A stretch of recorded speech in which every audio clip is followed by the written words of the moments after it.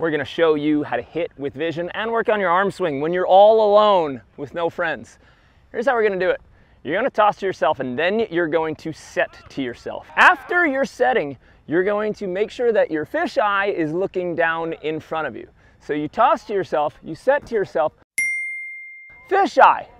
I want you to make sure that you can keep the ball and the place in front of you in your peripherals. So toss to yourself, set to yourself, fisheye, swing.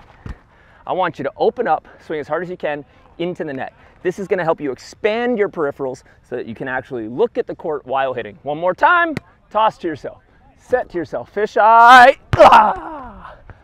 You can swing as hard as you want to start opening up the power in your arm, but make sure that you can see stuff.